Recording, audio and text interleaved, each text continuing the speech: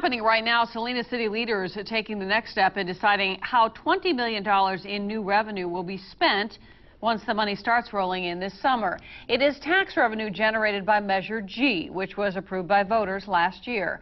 And Action News reporter Felix Cortez is at City Hall tonight with more for us on this story.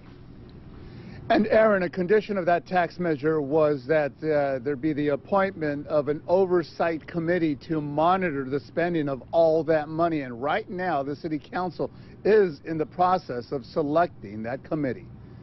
Our own Executive Director, Tuesday, City Council members met to discuss who will sit on a special oversight committee that will monitor how the city spends $20 million a year in extra tax revenue. It's also just really important to make sure that we get the feedback from that oversight committee to make sure that we have their opinion of how that money has been spent. The committee will have little say on how the extra revenue should be spent.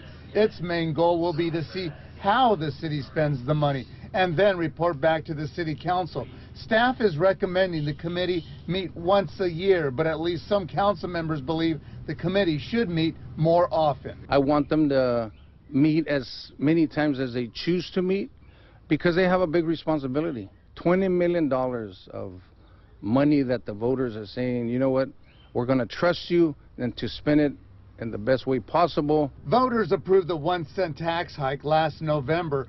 The money will begin pouring in this summer, with the city choosing to spend the money as it sees fit. But voters were promised the money would be used to beef up public safety, make infrastructure repairs, and implement more gang prevention programs. One councilwoman wants more transparency so taxpayers know they're getting their money's worth. Perhaps doing quarterly reports, like sending out a press release with a pie chart of how that money is being spent, just so that the general public has a consistent knowledge of how that money is being, expended throughout the community. And then that way, there's no hiding.